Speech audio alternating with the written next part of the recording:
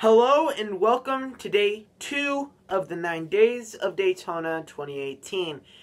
Last night we talked about the starting line, well, not really the starting lineup, but kind of an entry list. There are cars missing. I know that was made previous, and if you're going to say some NASCAR fans and then YouTube watchers are going to say, "Oh, you ripped off David Land."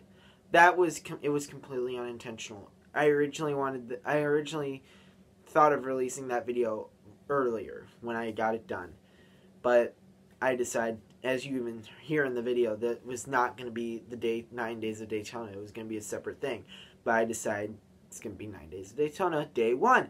So here we are, it's day 2. Today we are going to be talking about my predictions for the Daytona 500, what's all going to go down, who's going to be on pole, who's going to be winning it, all. We're going to be talking about it. So let's get into it. First off, the pole sitter. I think Chase Elliott will score his 3rd career pole at Daytona 500. He'll start on the front row in the number 9 Napa Chevrolet Camaro for Hendrick Motorsports. Why do I think that? Well, I mean, he started on the front row both Daytona races last year. Pole Daytona 500, 2nd Daytona 400. He started on pole in 2016, his first year. He's fast here. He was mad fast last year. He almost won it, like I said. I think he can get it. I think he can get the pole today. Or at the Daytona 500, not today. Well, I mean, they are doing qualifying as tomorrow. So, maybe. We'll find out. Anyway, it's race day. It's finally here. Chase Elliott's on the pole. The field's already been set via the duels. So, what's going to happen in the race? Well, I predict the big one is going to happen stage 1. Yes, the big one. The infamous big crash that always happens at Daytona. And this is not going to be the only one. Like last year, there was probably going to be more than one. But this one is going to be big. I predict one car will at least go flipping in, you know what, let's say the front stretch. We're going to say there's going to be a car going up and over on the front stretch. That's a pretty bold prediction. I believe the big one, part 2, will happen in turn 3.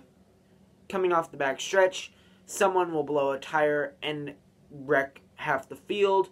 The big one, part 3, why did I say 4? Part 3 will take place at the end of the race, coming down to the end of the race on the last lap. It's going to be big. That's it. There's going to be 3 big ones. A car is going to go flipping in one of them. It's going to be fun. You're going to laugh. We're all going to watch it. We're all going to cheer because that's what NASCAR is all about, though. I'm just kidding. No, it's not. Anyway, stages. There are going to be 3 stages. Stage 1, Stage 2, and then the final stage, which is the second half of the race. Stage 1, I predict, will be won by Chase Elliott. He'll manage to stay out front in the field. He may surge back a little bit, but then surge forward toward the end of the stage, and he'll win Stage 1 of the Daytona 500. Next up, Stage 2. I predict that will go to Kevin Harvick. Now, he won, what was it, I think he won Stage 2. Yeah, he won Stage 2, I think. Was it Stage? Yeah, it doesn't matter. I predict he'll win Stage 2 at the 2018 Daytona 500. So that means Chase Elliott and Kevin Harvick are your stage winners for the race. Now, on to the good stuff. Who do I think is going to win the money? The trophy. Who's going to win it? Who's going to burn it down at Daytona? This is a bold prediction. I'm most likely going to be wrong, so that's why I'm going to provide 5 drivers who I think will win. Starting off with the upset driver. Mostly, a couple of these are upset drivers. Matt DiBenedetto. That's my first pick. He's mad fast at the plate tracks. That's a mad fast team on the plate tracks. Go Fast Racing always brings good cars to Daytona and Talladega, as he proved last year with a top 10 finish at the Daytona 500. So, prediction one, not prediction one, winner number one, winner prediction number one, Matt DiBenedetto, the burrito himself. Winner prediction number two, Kyle Larson. Kyle Larson is going to surge ahead in a last lap, almost a la Kevin Harvick in 2007. He's going to use that high line, that Larson line, and he's going to take it out wide into turn 3 and 4, and he's somehow going to make it work, and he's going to win Daytona. He's going to win the Daytona 500. That will be, what, his 6th career win. Let's see. Michigan, Fontana, Michigan, Richmond. Yeah, that would be his 6th win if this happens. So that's winner prediction number 2. We got Matt DiBenedetto, Kyle Larson. Winner number 3, of course, Chase Elliott. He's going to win from the pole. Now, I predict this will probably be one of those he lucks into it. Now, let me explain. There's going to be, like I said, there's going to be probably a caution for, I don't know, Danica Patrick slamming into the wall, like she usually does at Daytona. Yeah. Anyway, there'll be a wreck, there'll be a caution for, like, debris or something, and everyone's going to come into pit. Chase Elliott's probably going to be, like, I don't know, 12th. And everyone in front of him is aside from maybe 2 cars are going to stay out along with Elliott. And then there's going to be a restart. This is probably going to be going into overtime.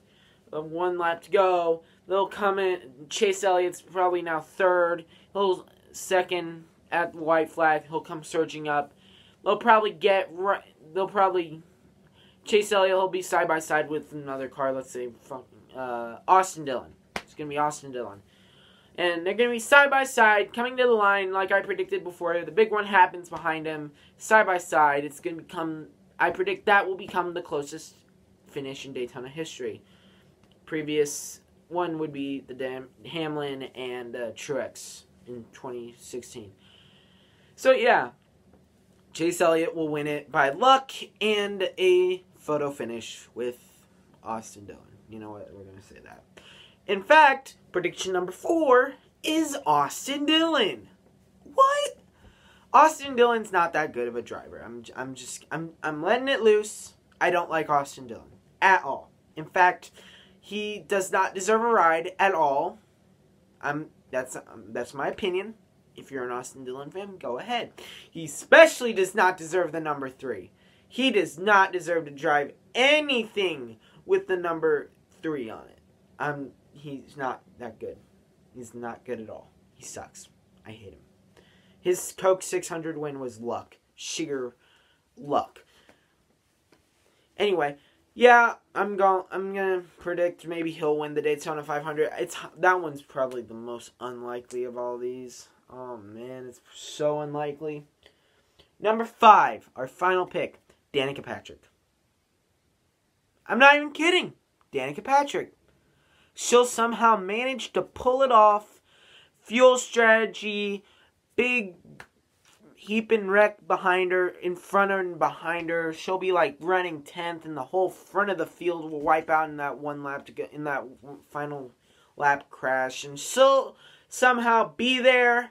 She'll win her first and last career race, her only career win, and it'll be at her best track, and she'll most likely probably decide, hey, I won a race. I'm coming back.